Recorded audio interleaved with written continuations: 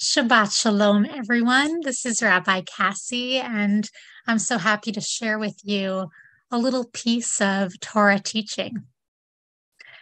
The Torah is complicated, one of my students recently exclaimed. There is so much more there than meets the eye. This week's Torah portion includes a verse that exemplifies her point.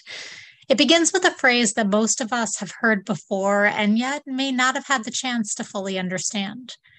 Among a series of commandments about how to live an ethical life, Parashat Mishpatim includes one that always made me incredibly uncomfortable. Life for a life, eye for an eye, tooth for a tooth, hand for a hand, foot for a foot. When someone is hurt, is the Torah telling us violence is the answer? If someone murders another person, is this Torah text teaching us that we have a right to murder them?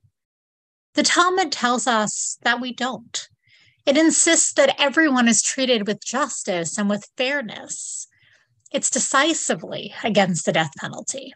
In fact, the Talmud goes so far as to say that a court that executes someone more than once every 70 years is murderous and destructive.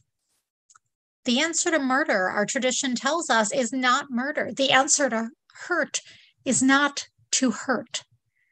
From this, we learn that life for a life, eye for an eye, was never meant to be taken literally. As Tevye taught us, an eye for an eye and a tooth for a tooth will make the whole world blind and toothless. So what then is the deeper meaning of this text? Well, some rabbis teach that the verse serves as a detriment to bad behavior and a reminder that hurting another human being comes at grave consequences. We know this. The verse underlines the importance of justice within a society, something that is so incredibly true to so many teachings without our Torah. But there's a mystical perspective that offers another layer to this understanding. It is one of ultimate unity, teaches Chaya Kaplan-Lerner.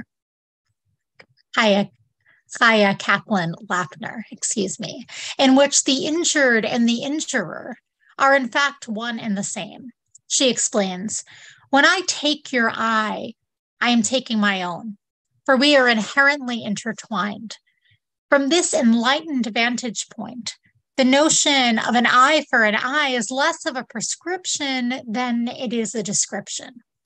It does not so much prescribe what should be done in a case of damage as it describes exactly what actually metaphysically occurs in the course of an injury. All throughout our Torah portion, we can find echoes of this teaching, reminding us that everyone in the Jewish community is intertwined, that our actions affect those around us and affect us as well.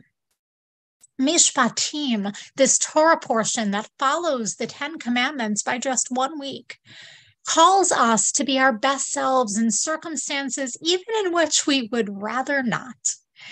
If we see an animal that's belonging to an enemy, it calls us to raise it and to take care of it and to return it. It commands us to forgive debts, to take care of people in need, to refrain of spreading false rumor, to be fair even when doing so makes our lives more difficult, and to see the humanity in every person that we meet. It reminds us that we should not wrong or oppress a stranger, for we know what it is like to be a stranger. We were strangers in the land of Egypt.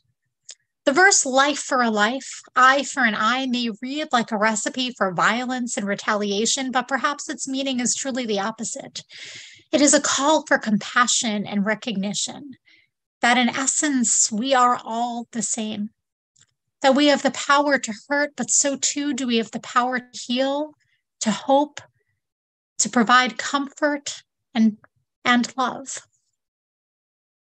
That every time we do these things, we make the lives of those around us a little bit better, and we make ours as well.